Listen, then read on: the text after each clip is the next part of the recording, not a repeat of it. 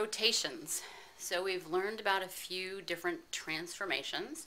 We've talked about translations, which is a slide. We've talked about reflections, which if we think about we're in our mirror, and both of those transformations create new images that are congruent to the original. So they're exactly the same size and they're the same shape. All the sides are the same, have corresponding sides to corresponding sides, and angles have corresponding matches in the new image. Today we're going to talk about a third type of transformation known as a rotation. So if you think about your tires on the car, they rotate. If you think about the hands of a clock, they rotate also. And we're going to talk about the three things when we talk about rotations. We're going to talk about where the center point is of rotations. We're going to talk about which direction and how far we're going to be rotating. So our rotations, a rotation or a turn is a transformation in which a figure is rotated about a point called the center of rotation. So that's where we if we put our finger and hold it, that's what it rotates around. The number of degrees a figure rotates is the angle of rotation. And we also want to talk about which direction a figure will rotate also. So as far as angle of rotation, we're going to talk about as in a circle. So the most it can rotate is 360 degrees. It'll be right back to where it started. And we'll also talk about direction if we think about the hands of a clock. So if we think about the hands of the clock, the way the hands of the clock go from 12 o'clock to 1 o'clock to 2 o'clock to 3 o'clock, that's clockwise. And if we go the other direction, 12 o'clock to 11 o'clock to 10 o'clock to 9 o'clock, that's our counterclockwise. So the first thing we're going to do is just recognize some of our rotations here. So first, tell whether the blue figure is a rotation of the red figure.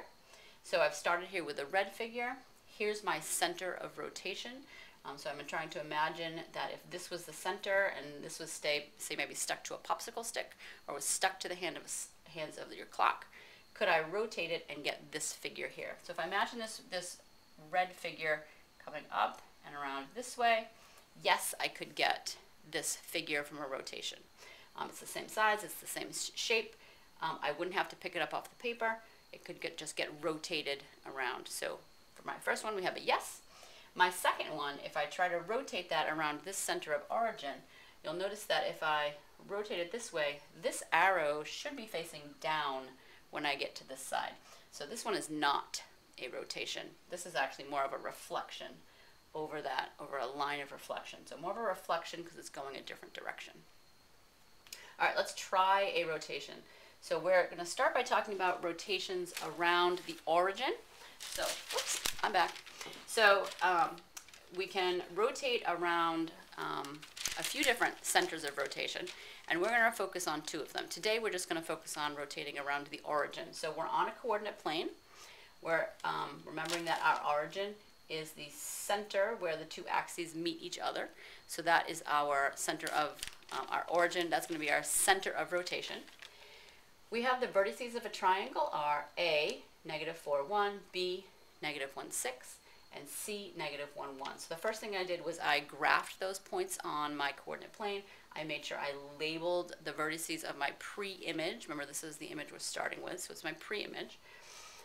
Rotate the triangle 90 degrees clockwise about the origin. So remember, we're going to talk about three things.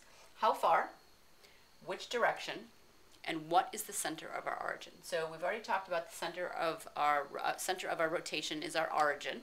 So this is where the middle of our rotation is. Which direction? We're going to go clockwise. So we're going to go like we're going the hands of a clock. So 1 o'clock to 2 o'clock to 3 o'clock to 4 o'clock.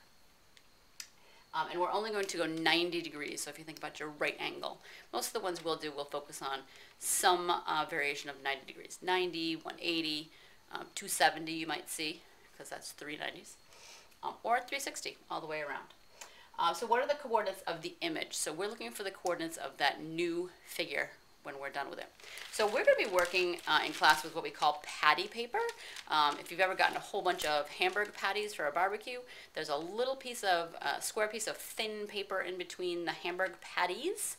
It's called patty paper, P-A-T-T-Y. We're going to be working with that in class. I've got a larger version of this here for what we're going to do. So what I've done is I've taken my coordinate plane, I've put my paper on top of it, and I've traced my coordinate plane. So I've just traced my axes and my center of origin on there. And then I traced my 3 points. So here's A, here's B, and here's C from my pre-image. They want us to do 90 degrees clockwise. So clockwise, I'm going to turn my paper clockwise 90 degrees. So 90 degrees is going to be one, kind of turn the paper once this way. And what this is going to do for me is it's going to let me see what the new figure should look like. So here I can see that A now is going to be at the top of my figure, B is going to be over here on the right, and C will be down here on the left. So this gives me an idea of what my ordered pairs are going to be also. So I'm going to take a minute here and see what the new ordered pairs are. So from here, A is now going to be at 1, and then 1, 2, 3, 4, 5, no, sorry, my ordered pair is off here. A is going to be at 1, 4, so this is going to be at 1, 4. B is going to be out here at 6, 1. And C is here at 1, 1, 1, 1. Okay, so that gives me an idea of where my new ordered pair should be. And I know that when I draw my new figure, it's going to be here in the first quadrant, and A should be up at the top. So I can take my patty paper off, and I'm going to use those ordered pairs that I just came up with. I'm not going to hold them into the movie as we're doing this. So A should be at 1, 4. So I'm going to come over here up to 1, 4. Here is my A. B is at 6, 1. So 1, 2, 3, 4, 5, 6, 1. Here is my B. Oh, this is B prime, A prime, and B prime, because these are the new figures. And C is at 1, 1. So here is my C prime. And then I can connect those together to get my new figure. So A prime was at 1, 4. B prime was out here at 6, 1. And C prime was at 1, 1. So those are my new coordinates, which is what they wanted us to do. And I have seen what my figure looks like. And notice it's just like when I rotated that paper. When I rotated the paper, I could see, oh, now it's over here. And that center point here, my center of origin, stayed the same for both of those. So in the original and in the new one, that's kind of, that center stayed the same for both. Okay? So 3 things when we're rotating. We want to know what's the center of origin. That's super important. Which direction are we going to go in, and how far are we going to go?